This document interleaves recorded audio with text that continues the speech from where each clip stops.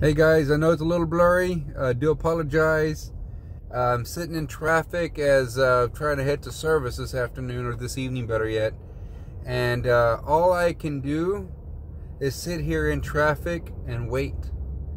All I can do is sit here in traffic and not get frustrated. All I can do is sit here in traffic and just deal with what's in front of me. That speaks very strongly with what we all deal with sometimes. Sometimes we find ourselves in a lot of traffic and we try to rush traffic. We try to rush the situation. We try to rush even if we know there's a traffic jam in front of us. So it's like we're trying to force people to move. We're trying to force our situation to move. And it's not going to go anywhere because it's a traffic jam. You know, and when you think like that and you realize, you know what, just be patient. It'll work itself out. It'll work itself through. And that spoke real strongly to me, because how many of us sit there and get frustrated because of a traffic jam that slows us down?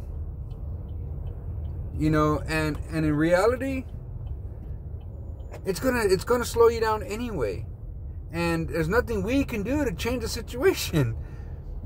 It is what it is, you know. Just basically learn to endure, learn to deal, and if you have to exit, but enjoy, stop, relax, have patience. It'll all be all right. I don't know who that was for, but I want to wish you a happy and blessed evening. I had to drop this in my spirit because I'm stuck in traffic jam. I don't know if you see all those cars behind me. And as you get frustrated and you like move everybody, you're like, you know what?